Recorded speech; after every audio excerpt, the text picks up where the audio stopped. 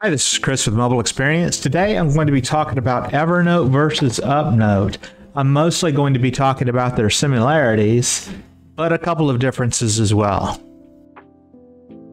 Okay, first I'm going to talk about version history or note history.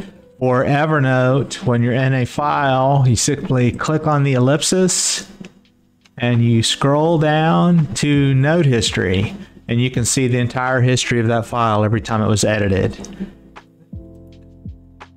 Now in UpNote, you also click the ellipsis, and they don't call it note history, they call it version history, but it means the same thing. It's every stage of the note, every time it was edited. Okay, and if you look on the left-hand side of the screen, you'll see that Evernote has tasks in their app, and in UpNote, they call them to-dos. It means the same thing, and they're both on the left-hand side of the bar. Another thing that's interesting, if I can get my screen back, is that UpNote, if you'll see here where I'm pointing the pen, has edit protection. So you can type in the body of the note, but it won't do anything until you click that pen.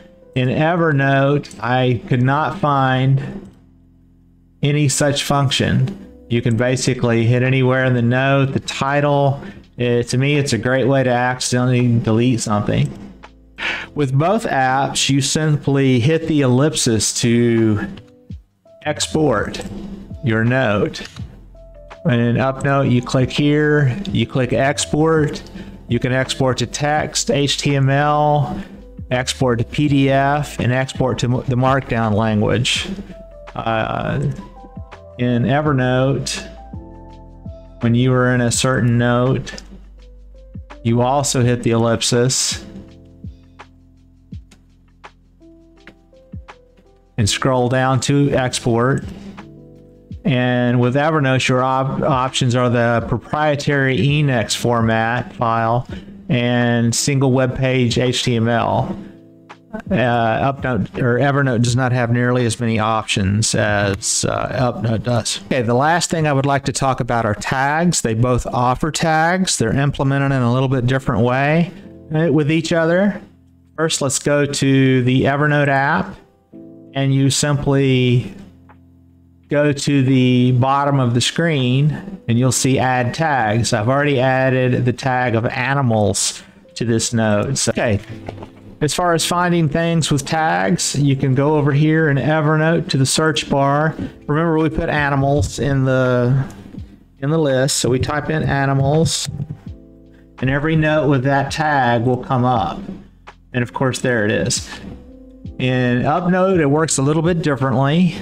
In UpNote, you click the edit button, and in the body of the note, you type a hashtag. And when you type a hashtag, you can type in the word you want to use to help you find that note in the future.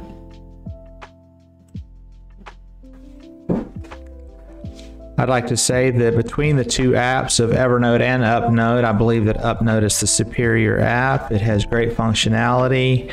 It's very similar to Evernote in many ways.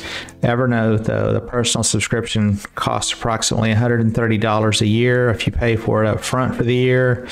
UpNote is only 99 cents a month, or $24.99, I believe, for a lifetime subscription, meaning you don't have to ever pay for it again.